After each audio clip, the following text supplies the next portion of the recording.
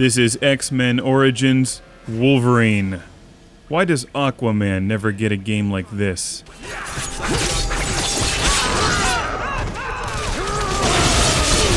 Wolverine is my favorite member of the X-Men, so it's fantastic to see him in all of his intense, violent glory here.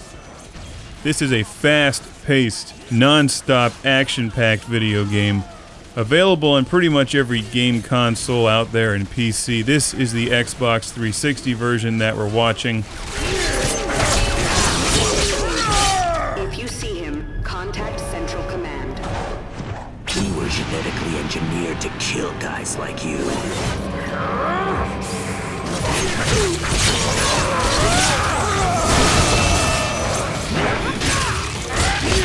They become even more powerful, to the point where they determine we're no longer necessary. The incident with The standout features of X-Men Origins Wolverine are the control system and overall playability. The gameplay is fast, intense, ferocious, non-stop, and terribly fun. It's fast, it slows down, it speeds up, it's all over the place, yet somehow it feels incredibly well balanced. It has some of the most intuitive, well-laid-out, well-designed controls that I've ever seen for a fast-paced action game like this, where you have numerous combos and special attacks and throws and leaps and jumps and lock-ons.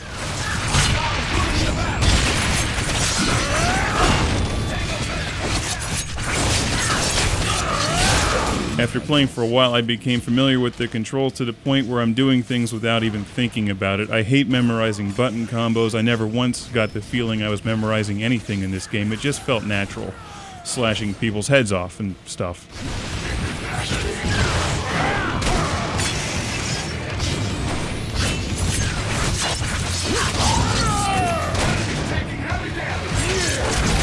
This whole thing is just very well designed. It's not the greatest technical achievement from the graphical standpoint. It's a bit choppy at times.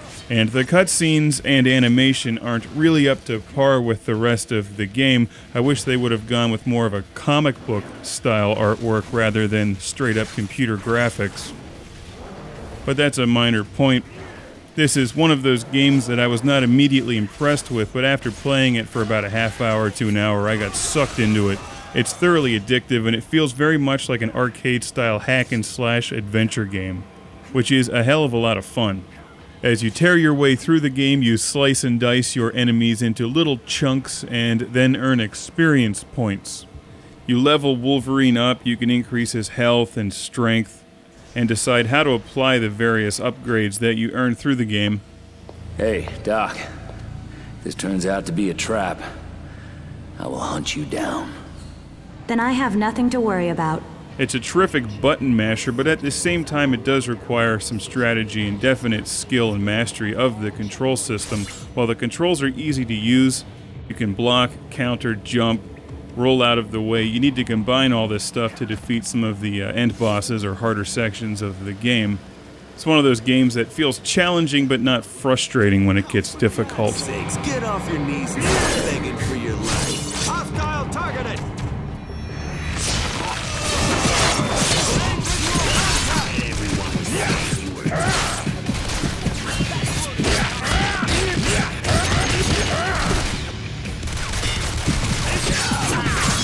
Give me your best.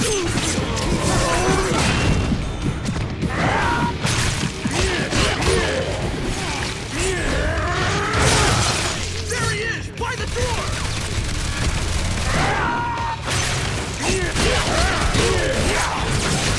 If you enjoy the X-Men and Wolverine and like action-packed, violent, fast-paced video games, there's a good chance you'll love this game.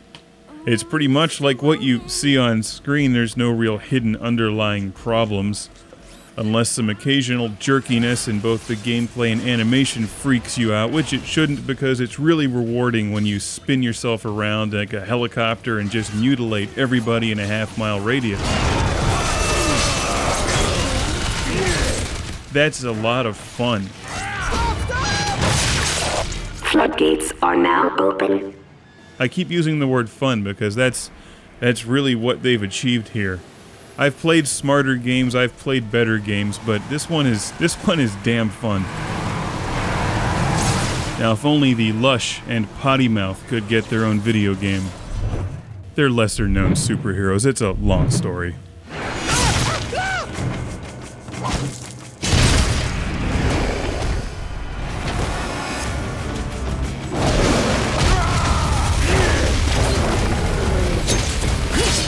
It's good to see that guy got another job after The Lord of the Rings. Some of those bad guys just fade away into obscurity, but not the golem thing.